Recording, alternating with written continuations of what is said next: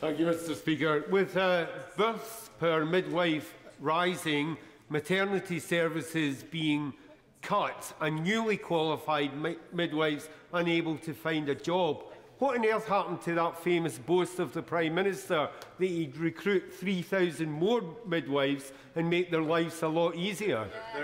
Minister. With respect to the honourable member, I think he should perhaps listen to the answer I give before he pre-prepares a statement. I've just outlined very clearly there are already 800 more midwives in the last 2 years working in the NHS. There are record numbers in training thanks to the investment being made by this government. So we are delivering on outlining, we're delivering on making sure we're investing in maternity, investing in high-quality care for women, and that is something that we're very proud that we're doing, and something the previous government, I'm afraid, failed to do.